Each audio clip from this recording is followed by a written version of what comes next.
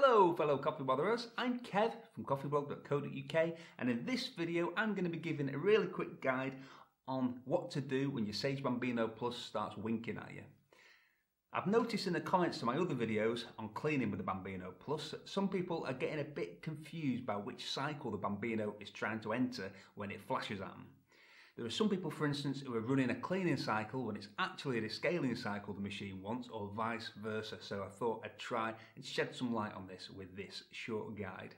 If you have the Sage Bambino Plus or the Breville Bambino Plus, if you're outside of Europe, at some point your machine is going to start winking at you, and by that I mean that the lights on the machine are going to start intermittently flashing in some order. This doesn't necessarily mean your Sage Bambino Plus is flirting with you, it actually means the machine is prompting you to do something.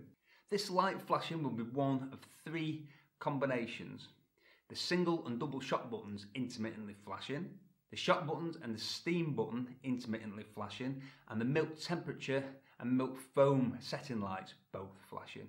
And this is what they mean. The single and double shot buttons intermittently flashing means that the Bambino wants you to enter what Sage or Breville call a cleaning cycle, which is a back flush cycle. For a quick guide on this, go to coffeeblog.co.uk/backflush Bambino. If you want to skip it, make yourself a coffee and do the back flush later, just press the steam button and exit the cleaning cycle mode, and the Bambino will prompt you to do it the next time you turn it on. The shot buttons and the steam button flashing means the Sage Bambino Plus wants you to descale it. For a quick guide on descaling, see coffeeblog.co.uk/descale Bambino. The milk temperature and milk foam setting lights both flashing means this Sage Bambino Plus will self-destruct in 10 seconds. Run. Just kidding, it means the wand is blocked. For that, see coffeeblog.co.uk/unblock Bambino wand. So there you go, you now know what to do if your Sage Bambino Plus starts flashing lights at you.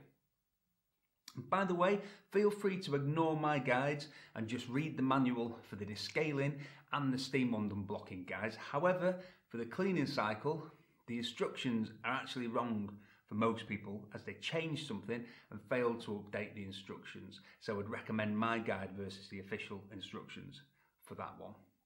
Thank you very much for watching. If you've enjoyed this video, why not click here and watch another one? Please click the like button. Thank you very much. And if you're not yet a certified coffee botherer, that's because you haven't yet subscribed to my channel. In order to become a fully certified coffee botherer, you need to click this image around here somewhere and subscribe to my channel. Tatty bye. /unblock Bambino